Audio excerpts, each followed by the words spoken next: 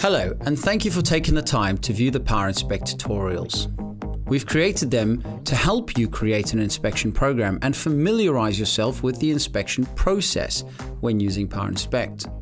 First, let's give you a quick overview of the different inspection devices you can use with PowerInspect and the type of measurements these devices are best suited to.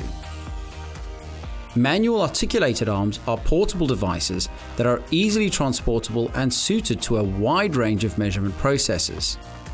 They're often used for measuring assemblies, sheet metal parts, and fabrications.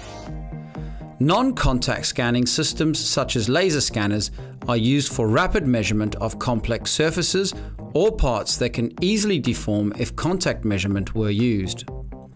These types of scanning systems are sometimes fitted to articulated arms, or they may have a separate tracking device to locate them in space. For measurement of larger parts and assemblies, laser trackers are an ideal solution.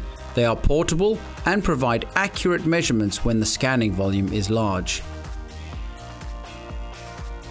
CNC coordinate measuring machines, also known as CMMS, are the industry standard for high accuracy automated inspection.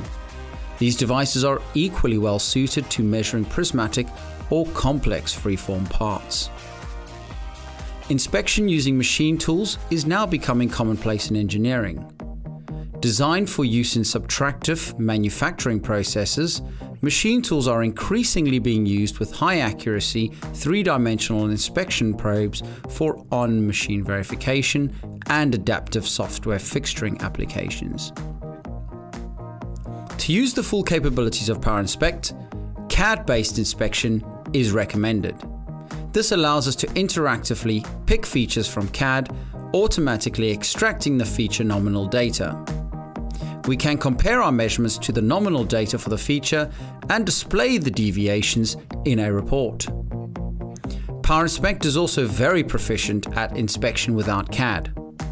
Using the built-in tools, we can manually enter any nominal data taken from 2D drawings if required.